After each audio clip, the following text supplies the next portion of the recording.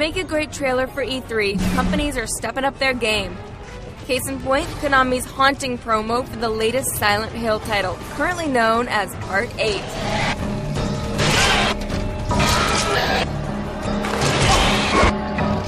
In order to get a lifelike performance out of their main character, Konami used motion capture technology. So here we are in front of Brno City Theatre. We're going to do a motion capture session for the E3 trailer, which contains unique footage. Sometimes capturing good animation is about improvising, like using an old picture to simulate a flashlight. The motion capture suit they're using is state-of-the-art, allowing developers to use it in real-world situations.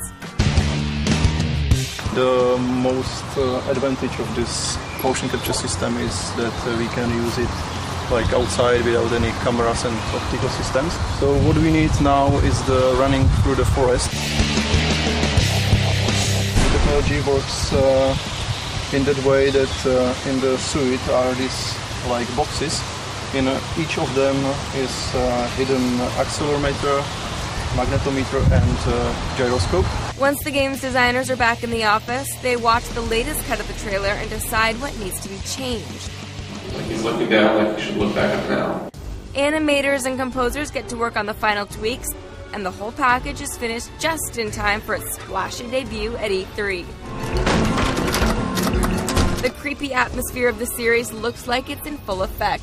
Silent Hill 8 comes out for Xbox 360 and PS3s next year.